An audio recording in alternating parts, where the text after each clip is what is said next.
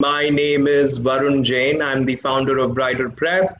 I welcome you all and thank you all for joining us today for this very interesting session about computer science. Where can I study computer science? So, with COVID 19, we are actually witnessing an awakening new era. Things are moving. I think I have become a lot more tech savvy in past 7, 8 weeks than I was ever before. And I guess technology is everywhere. It's around us. Wherever I look at, there is technology, there is usage of computer science, which is making my life, which is making the life of common people easier and easier day by day. So, in today's session, we're going to cover where can I study computer science? What happens after I study computer science? Do I have to sit down and code and program all the time? Or can I do something else as well? How I see is that as accounting and finance are an indispensable part of almost all the industries these days, they are not industry bound. They can actually allow you to make career across multiple industries. Same way, computer science in today's world is required by almost all the industries. You can actually complete your computer science and go and work in a fast-moving consumer goods industry. You can be an investment banker. You can be an analyst in private equity company. You can work with a microfinance firm, or you can be an entrepreneur. Or you can go and do any IoT-related job, Internet of Things, which is a big thing these days, in oil and gas. All the capital-intensive industries today, from infrastructure development, construction, real estate development, to oil and gas, to manufacturing, they need computer science. And I won't be afraid of using the word badly. Everyone needs that. So, all of you who are interested in computer science, who are interested in studying computer science, you're on the right track. It's a great choice. Now, the next question is, do I have to go to America to study computer science? Is that the best place? It is one of the best places. It is one of the best destinations to study computer science. A lot of top universities, from Stanford to Berkeley to Caltech to MIT, to UPenn, to Georgia Tech, or Carnegie Mellon, they all are in America. But there are many other countries other than America where actually you can pursue your career, pursue your academics in computer science, from Canada to Australia. And today we have our expert counselor, Nishant, who will be sharing about different countries, the process of getting into those countries, and what you need to do from now on before you go to the college to study computer science. I am very excited to welcome Aryan Shetty. Aryan is one of our students at Brighter Prep who goes to, or I would say who went to the GEMS Modern Academy in Dubai. Brilliant student with a lot of clarity of ideas, who is about to begin his journey, his academics, at the University of California, Berkeley, and he will be majoring in computer science so far. He might change his mind after he goes to university, or he might just get into dual major. So we will pick his brain on what all he did to be able to get into one of the top universities. At the same time, we also have Varun Iyer. Varun Iyer is one of my colleagues who is an expert in sending students to top universities across Europe. He will be giving us insights about different countries, including Germany, which is actually one of the hot destinations these days. So I'm really looking forward to having a great session today. Before I ask questions to our experts and Aryan, I'm going to just quickly share about who we are. So we are the Brighter Group of Companies.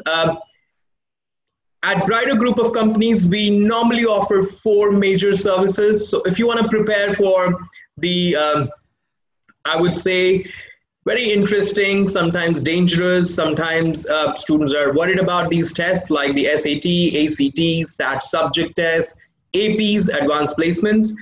We help you prepare for these tests under our brand name called Brighter Prep.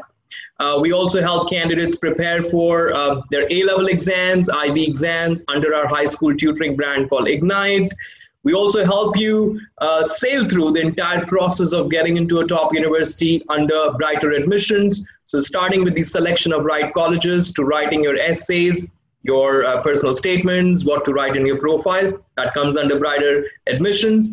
And Go to University is our portal where you can get information about over 500,000 courses, about thousands of universities. So please do visit gotouniversity.com. It's a website which can offer you information about different courses, different universities across the world. So let's begin the insightful session about where to study computer science. So before I actually move to Nishant, I'm going to go to Aryan Shetty. So Aryan, okay, you know what, Aryan? I'm not very good at math. I'm not a techie. Why do you want to study computer science? Right. So I honestly, for me, it was like I've loved computer science since 8th grade. For me, it was the coding aspect of computer science. So I was really into Java, Python, all these kind of code languages. And basically, these kind of languages sometimes require logic. And I felt I had a certain amount of logic in me. But once again, computer science is not just linked to coding. It is linked to so many different fields: cybersecurity, networking, computer hardware. Most people think computer software is basically just coding, right? But computer engineering, it's such a great course, but it involves making the parts that are used in computers, laptops, and all other electronic devices. Even so far, computer science is not just a basic concept. You know what I mean? Like some people think it's just coding, writing codes to generate certain outputs. But for me, I would say there are certain subfields like ethical hacking. That's a really major industry in the world. And if you can train yourself rather, you can actually go really far in life. And that is if you put the required amount of effort and all. Once again, there is so many fields: microarchitecture, data science. Data science is another major part of computers, and it deals with more of information, not much of coding. Yeah, and I would certainly say that, you know, if you're looking for computer science, I would say look into 3 major fields. One is computer software, computer hardware, that's engineering, and 3, data science, because these 3 are really going to be helpful in the future, as Varun said. Very good. Thanks, Aryan. I think you took some very interesting, words like cybersecurity to data science, and you also brought up an interesting topic, which is computer science versus computer engineering. So I'm going to let our expert Nishant take on from now on and talk about all these things. Nishant, over to you. Thank you, Varun. Thank you, Aryan. So computers are everywhere. We just might not see them. So what do I mean to say that? Let's say it's a lockdown period, right? We are all under lockdown, but it's just because of computer that we are connected with each other, right? So that's the beauty of computer science. Computer science, it's so deeply embedded in our daily lives that we can't imagine a world without computers, without computing. And it doesn't end here. Like, so computer science can be found in almost every professions that we know today. Even an economist, they use deep learning models to financial data.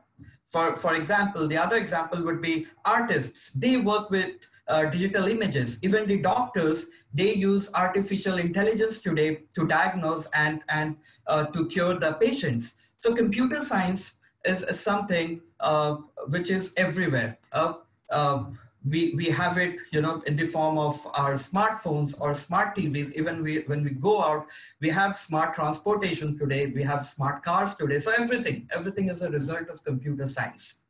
And the other thing is, because of this, computer science has resulted in so many career options. Okay, according to one of the surveys done with the Fortune 500 companies, by 2026, there will be 13% increase in computer science related jobs. Not only this, computer science is going to remain as one of the best paying jobs in the coming future. Okay, and this data comes directly from the Fortune 500 companies. So looking at the careers, so there are so many careers that you can pursue after doing your computer science. So as Aryan also mentioned, Varun, you also mentioned that it's not only about coding. So most of the students who wants to pursue computers, or they have little idea about computers, they the first thing which comes to their mind is coding, or let's say programming, or let's say software development. But it is much more than that, right? So you can work as a data scientist, you can work as analyst, you can work as cybersecurity consultant, you can work as an ethical hacker. I don't know how many of you have seen the movie Avatar, which was a James Cameron movie, and that movie was super hit. In fact, it was a blockbuster movie. On that movie, there were 7 Full Sail University graduates who worked in the in this for the project of this movie, and they all worked in the animation department.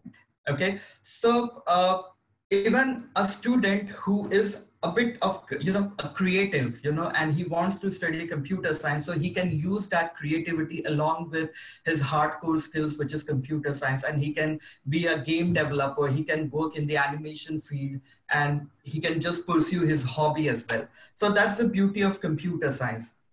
Along with this, computer science, again, already Varun, you mentioned that it's not restricted to only IT or tech companies. With computer science, you can work in any field, any industry you desire, whether it's automobile company where they require a lot of robotics or AI specialist. You can work with the big four consulting firms like PwC or KPMG. They all recruit mostly computer science as analyst or senior analyst.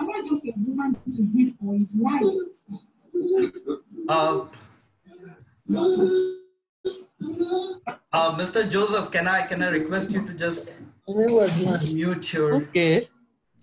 Hello. All right. Yeah. So, okay. So, and there are tech companies, of course, tech companies like Microsoft or Google or Apple. They all require computers scientists or graduates. Even the banks. So if you want to have a career in the field of banks or financial institutions, so let me tell you that Citigroup or let's say JP Morgan, they want computer scientists. They want them to code programs for their banking softwares and all. So that's what. So computer science is everywhere.